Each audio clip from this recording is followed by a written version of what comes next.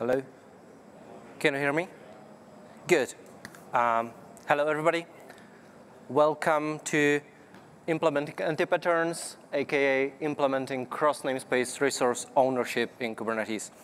I hope I won't disappoint you with this talk. I know I will disappoint you with it being an anti-pattern and implementing it in Kubernetes. And I hope you're not too disappointed by that. So what we're going to do today, I'm going to talk a bit about some Kubernetes concepts that we usually use and we usually see, like ownerships, dependence, namespaces, garbage collection, and the rules that goes with those concepts. Then we're going to try to exploit and implement and do some forbidden stuff that Kubernetes disallow in the documentation and in the implementation as well. And we're going to try to do so without smashing through the walls of Kubernetes implementation. We're going to bend the rules so it fits our very anti-patternish wrong use case that I'm going to, in the meantime, try to justify to you so you see that we really need to do something like that. So first things first, who am I? My name is Coufal.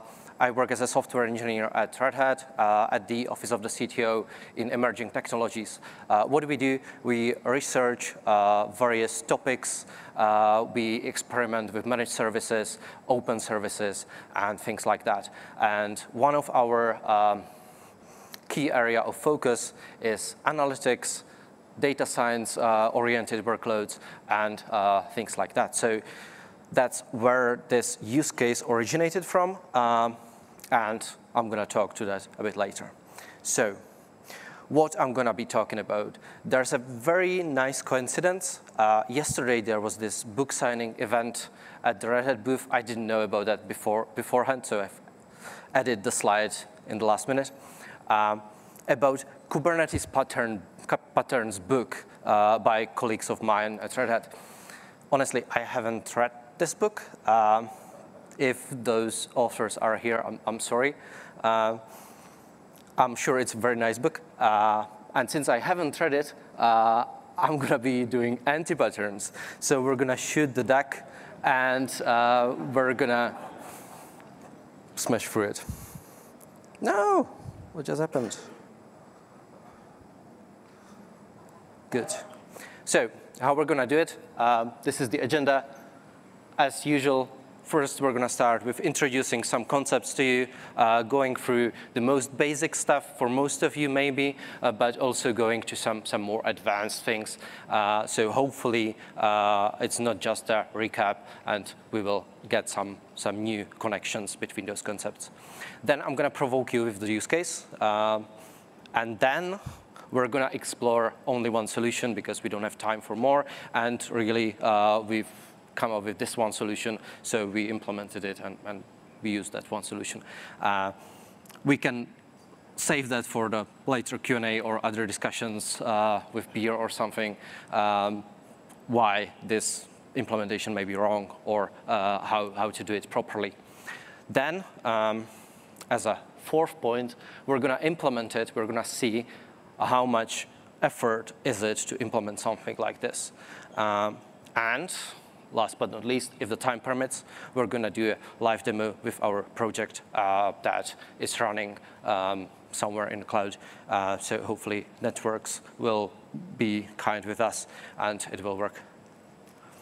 So first concept that I would like to introduce to you is hopefully not very new to you. How many of you here intentionally uses Kubernetes namespaces on their clusters? Great. Everybody knows what a namespace is. Awesome. So just to recap what Kubernetes documentation says about namespaces. It serves for isolating groups of resources. And then the documentation talks about namespace-based scoping and cluster-wide resources. So that gives us some information that there are two distinct types of resources in Kubernetes, that we have something namespace scoped, and then we have something that is shared across the whole cluster. This is a very important thing to remember, that we can use two types of resources. And there are a lot of things that comes with those different types. There's security and RBAC constraints that comes with cluster-wide resources, that out of blue, you have access to all namespaces in a cluster.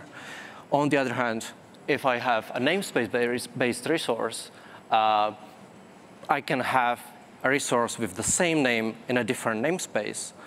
And now I have, with two people talking about the same resource with the same resource name in two different namespaces, they are talking about two different stuff. So that's also an interesting topic or interesting point to remember, that we have two things happening there. When to use namespaces? Well, usually in environments with many users or distinct workloads that I want to separate and isolate, right? Common knowledge. So far, so good.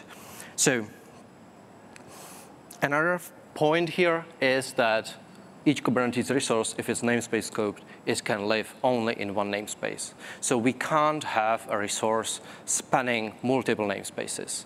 It can be either cluster scoped or a single namespace. Good. And last but not least, what Kubernetes documentation talk says about namespaces is something called resource quota. This is a very interesting and important concept with namespaces, that comes with namespaces. So, resource quota. Again, I'm quoting the documentation.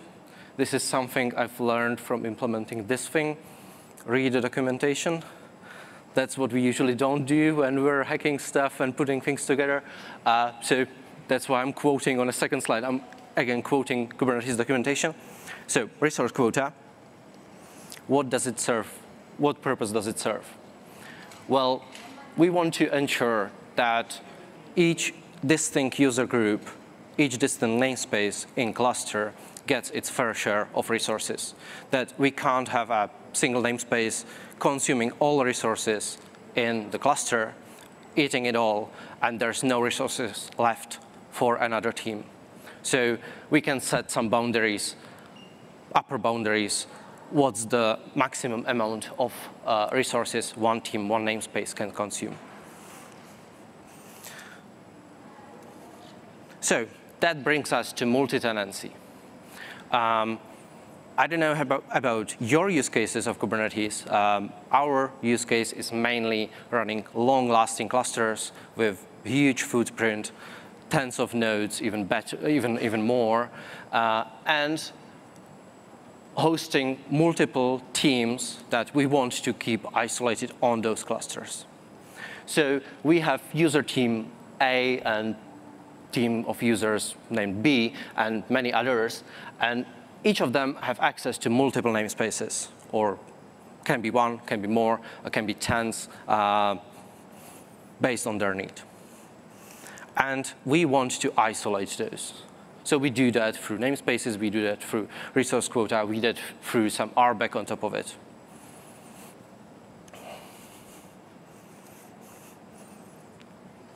Switching gears, owners and dependents. One last topic to introduce to you before we jump into the real stuff.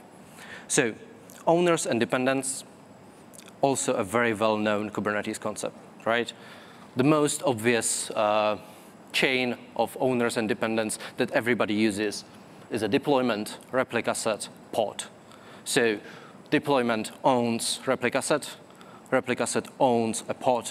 If I delete deployment, replica set gets deleted, pods get deleted. Very common workflow. And this is something that is used across Kubernetes in many various formats and ways. So this is how it looks on on the API side of things, on the manifest side of things. You usually don't define a manifest for replica set. You usually don't define a manifest for pod.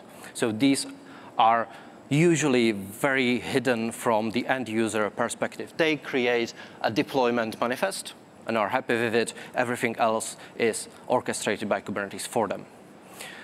But these own references are still present in those YAML files, YAML manifests, JSON manifests in the cluster once deployed. So I can take a look into a replica set and see there's a metadata field called own references that is referencing the deployment. And it contains identifier information. It contains unique ID, kind, name, API version, but also 2 other flags that are used for additional control, additional stuff on top of it. So there's a flag setting a controller, setting which resource actually controls the dependent, because you can have multiple owners for a single resource. So you want to avoid them fighting over this resource. So you have this controller flag that it can be set only in a single owner reference. Then you have a flag for block owner deletion. So this is telling the garbage collector how to behave when this resource is being deleted or when the owner is being deleted, and how to handle those situations. Then we have another concept that is kind of working hand in hand with owners and dependents. That's finalizers. So you don't have to specify an owner or a dependent in finalizers, but finalizer needs to be clever enough to determine these relations. Usually you see that in persistent volumes and persistent volume claims, where you can actually start deleting a persistent volume claim or persistent volume even if it's mounted to a pod. The persistent volume claim will still stay in terminating state until the pod gets deleted. And this is ensured by the finalizer. As you can see in the manifest for persistent volume claim, there's no owner definition, no owner reference that this pod owns this persistent volume claim, but still the relation is maintained. So when it comes to regular owner references and ownership of resources in Kubernetes, we can have these things, right? These metrics.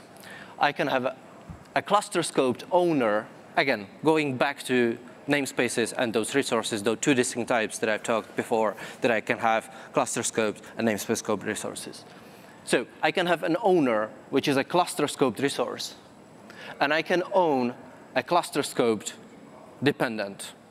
Again, comparing apples to apples. Good, that's normal thing to do. What I can also do from a cluster scoped resource, I can own a namespace scoped resource, which we see as like a small subset, narrowly scoped resource than the cluster-wide one. Okay, good. Then I can't have a namespace scoped owner owning something on the cluster scope. That kind of breaks through these isolations, right? That's also a very obvious thing to have. And then I can have, in the top right corner, I can have both of them namespace scope. Well, can I?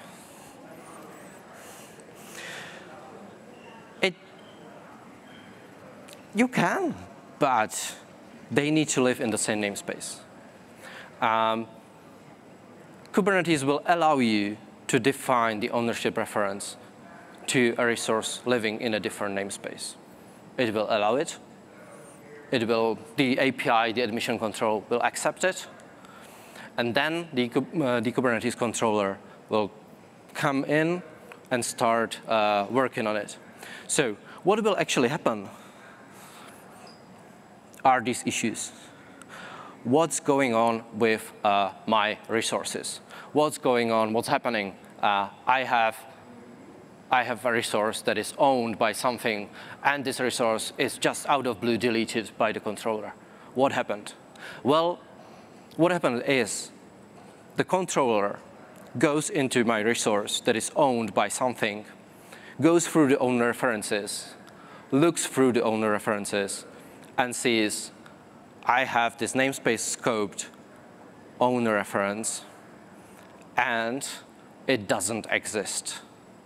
OK, out of sudden, there's no owner. And I'm a dependent resource. I'm a dependency of something. I'm generated from something. So I'm ready to be garbage collected. I'm ready to be deleted. And just deletes this resource. So you define a cross-namespace ownership. Everything's great until there's time for the garbage collection to kick in, and it just deletes your resource without any warning because it feels that this is a legit thing to do. So if I go just really quick back here to those owner references, you see no namespace field in it. You see name, kind, UID, and flags. So it really doesn't convey the information that there's something to be happening with namespaces. So we get those issues. What's happening with my resource, my pod getting deleted, and also articles about these are the lessons I've learned and by skimming Kubernetes documentation, and these are the things I really shouldn't be doing. So beware. OK. Since version 1.20 of Kubernetes, we get this nice notice in the Kubernetes documentation telling us, don't do this. It must exist in the same namespace.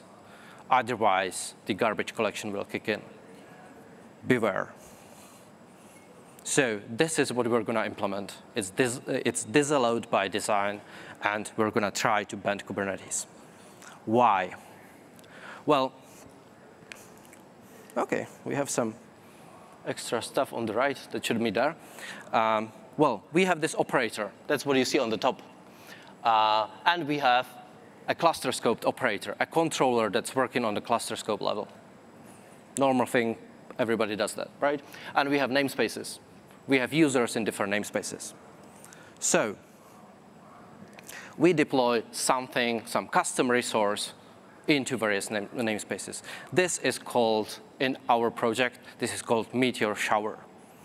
And this resource is holding some specific generic configuration for that particular instance of Meteor Shower deployment. Again, imagine it as a Kafka cluster custom resource or something like that. We can generate additional resources from this Meteor Shower within the same namespace. So there's a Meteor resource, which is part of Meteor Shower. It's owned by Meteor Shower. And this is a very normal relationship. Again, deployment replica set pod. Similar relationship here. I have a Meteor Shower, a Meteor derived from it, and some workloads, pods generated from it in the same namespace. That is fine. That is good. That is normal thing to do. Well, then I have a problem that I want to solve, because for some reason I want to generate resources in different namespaces. I want this operator to be able to integrate with external services in different namespaces. Well, why? In our scenario, this is a data science project that needs to integrate with legacy additional applications deployed to different namespaces. And I want those namespaces with resource quota. I want it self-contained and isolated. So we have one namespace where we are running build pipelines for data science repositories. And this should have different quota than deployment of some data science workload. It should live in a different namespace. And I also want to support multi-tenancy. I want to support multiple instances because I have multiple teams on my cluster. So I can't have my shower instance cluster scoped because I want more instances of it. That would solve the issue, right? I would have cluster scope owner of all the resources. Fine. I can't have that. Well, what do I do? What do I do now? I can't just set the ownership reference to that other namespace that would just delete my resources. Why would I want to set ownership references? Well, this is simple. We don't want to leave garbage. We don't want to leave mess after ourselves. So if user leaves and deletes their workload, deletes their Meteor, I want to be able to garbage collect from other namespaces. I don't want to leave images and image streams, which we know in OpenShift, left in those other namespaces. So I want to be a good steward, good guy, and clean the cluster after my usage. So what do I do? Well, the solution we came up with is to provide a resource called Meteor comma, which is a mere shadow of my Meteor in those other namespaces. Then I can define the ownership reference as a normal thing within a single namespace. So Meteor comma in namespace F owns all the pods in namespace F, and this is a normal relation. Now, instead of syncing ownership references across multiple namespaces, I just need to ensure that I have Meteor and Meteor commas side by side in the namespace, and I need to ensure that they both exist at the same time, and I need to synchronize their creation, their deletion, and passing of the ownership references. Fairly straightforward solution, but it's an anti-pattern. So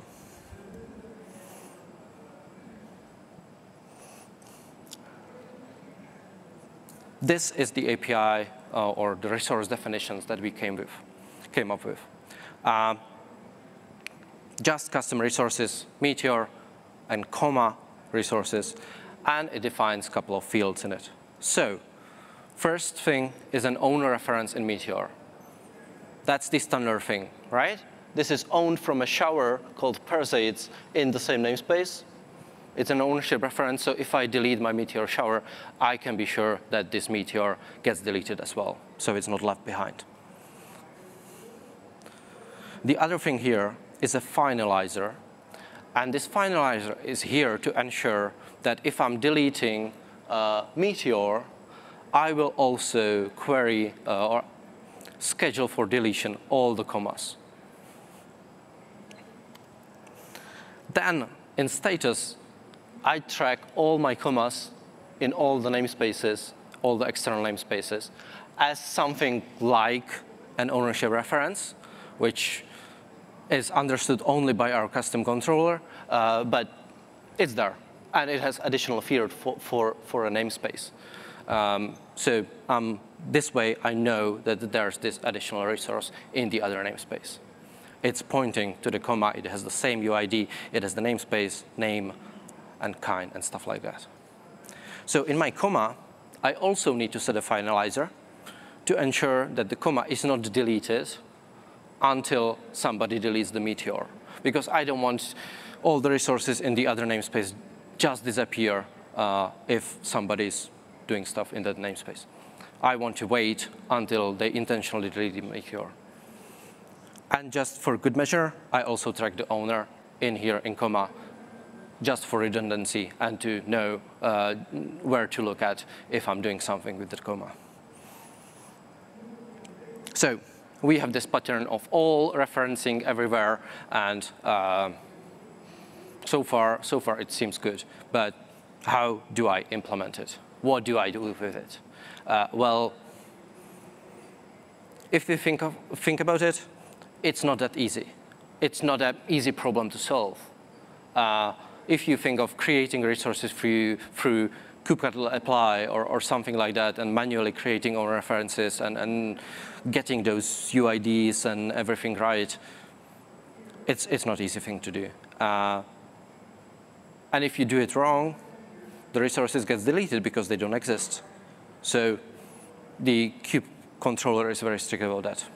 What we can do, what we can use, is our Golang binding. Let's go for the Golang SDK and have fun with it and try to implement it through KubeBuilder and operate it through Operator SDK. This is this was our solution, or this is our solution, how we approached it. And it turned out fairly simple for such a complex problem. So first, the finalizer. What do we do in the finalizer? Well, it turns out that this is just a few lines of code. So if I don't have a deletion timestamp, the resource is not being deleted, so I need to ensure the finalizer is properly set on those resources. Standard thing to do. I need to add it to the manifest. I need to update it, update the resource. Good. And if the resource is being deleted, I just I just schedule all the commas to be deleted as well. And then, if they are deleted successfully, I just remove the finalizer, so the resource can be deleted.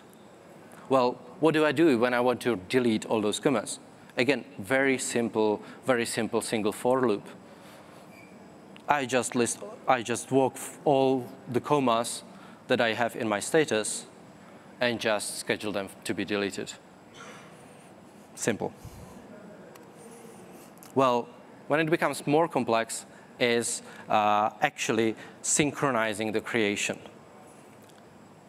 But our operator watches the CR creation and acts upon it, watches Meteor being created. So when we are creating Meteor, we just list all the external services we need to integrate it and loop through them. And then it's all the same. It's just, do I have a namespace for that external service? I do, OK. So I get that namespace. Do I have access to the namespace? If I do, I can create comma in there. So I create a comma in there. And I just do some, on the right, I just do some extra magic with owner references and setting up those names, generate owner references and set them for my tracking in the status field, which is, again, fairly simple. So now, this is all the implementation that I had to do. I've implemented the creation of all the commas across all the namespaces, and I've handled all the deletion phases. This was all the code. This was all the implementation. Well, now I need to deploy and test and run it. So we use this community called Operate First, where you can get, for community workloads, you can get free infrastructure and deploy their workloads in there and operate it and collaborate on operations and on SRE-related stuff and things like that. So we use it as our go-to community for Kubernetes and OpenShift and stuff like that. And we deployed it there. So let's take a look at it. This is our Meteor instance. It provides you a way how to get, this is unrelated to the talk, but this is the use case being explained. So we automate away from a data science type of Git repository to images being deployed to Jupyter Hub and other ways.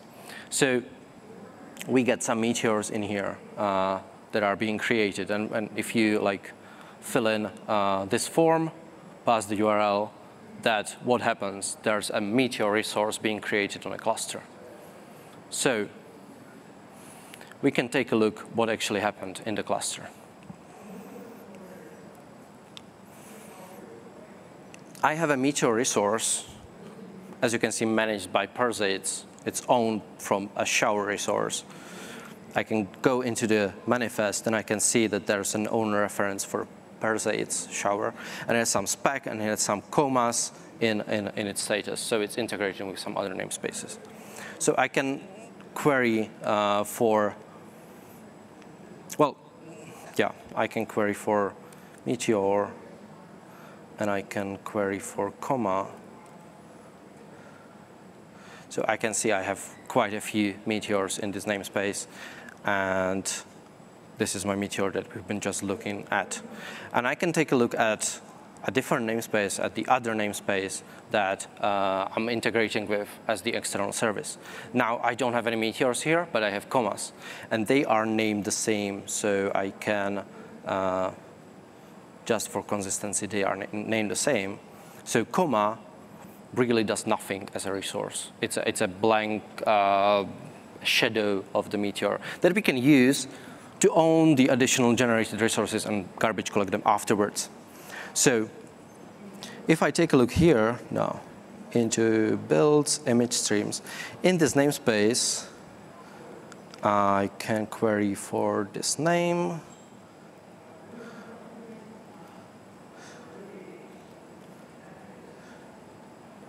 There's an image stream which is owned by this comma.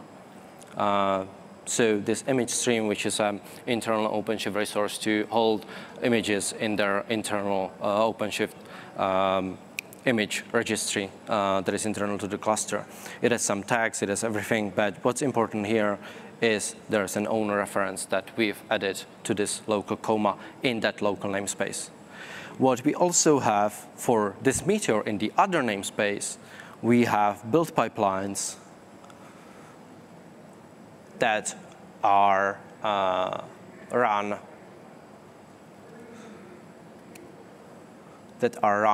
against this meteor spec. So again, it's owned, managed by this meteor. So if I delete my meteor, which we can do, if I delete my meteor, what should happen is that I'm going to duplicate this so we can see it. All these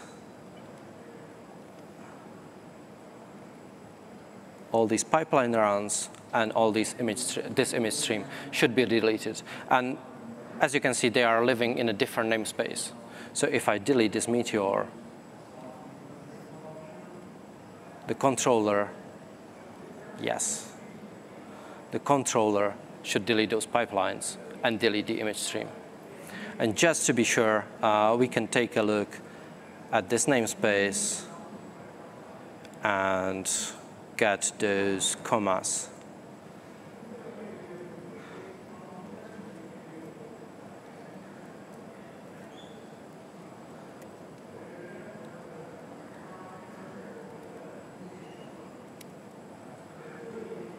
Yeah, I shouldn't be having it here. Yeah, it's not there. The comma gets deleted as well. So it worked. It did its job. And it was few lines of code. So if you have a complex use case, if you have something that is hard to solve, well, if you think about it and go into KubeBuilder operator SDK and really try to implement it through the Golang SDK, it's really easy to do, to bend the Kubernetes rules and to implement something that is really, really disallowed and really advised not to do in 20 lines of code.